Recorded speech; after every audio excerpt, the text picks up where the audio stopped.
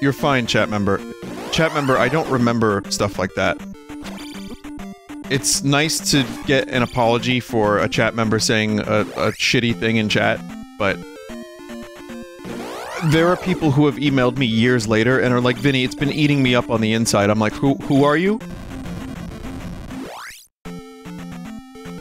I mean, it's good that you recognize something that you don't like about what you did or said in life. That's good.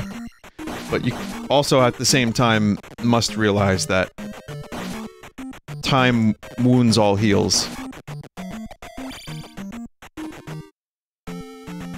Vinny, sorry for posting rat links. Vinny, I'm sorry I watch your content. I'm sorry when I made you read my name, says a chat member named Smegmuffin. I'm sorry too, chat member. You know that meme of the dude with the gun crying? That's me. Right now. I have to get rid of you, chat member. I'm sorry. Vinny, I'm sorry when we were playing Killing Floor 2 Alpha together, I did not successfully kill the boss when you said you would let me stream on your channel if I did. Dave, apology accepted.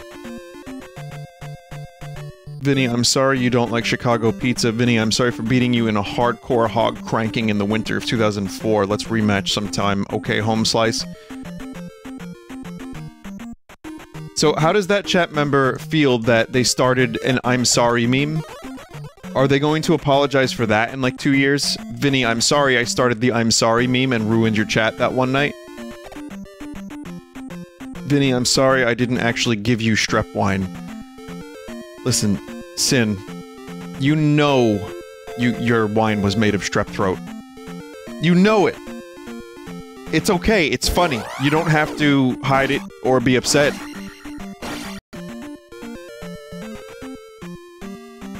Vinny, I'm sorry for manipulating your events in your life so that it would lead to you becoming a streamer and ultimately making Grey Leno.